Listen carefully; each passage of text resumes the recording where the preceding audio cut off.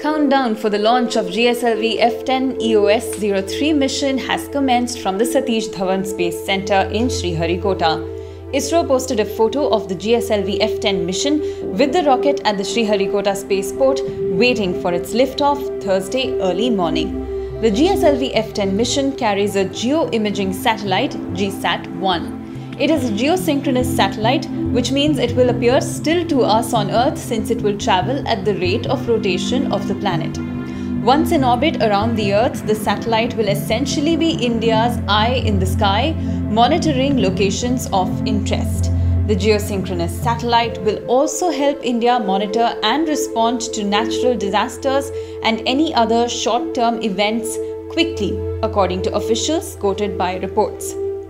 Moreover, the GSAT-1 satellite will also obtain spectral signatures for agriculture, forestry, mineralogy, cloud properties, snow and glaciers, and oceanography, read an official bulletin from ISRO.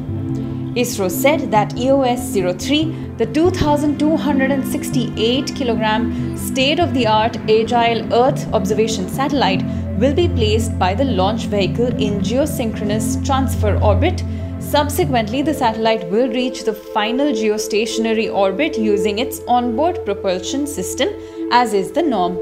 It may be of interest for the viewers to note that India has two operational launchers, the Polar Satellite Launch Vehicle (PSLV) and Geosynchronous Satellite Launch Vehicle (GSLV).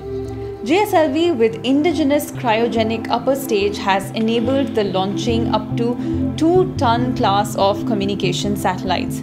The next variant of GSLV is GSLV Mark III with indigenous high-thrust cryogenic engine and stage, having the capability of launching 4-ton class of communication satellites as per the ISRO website.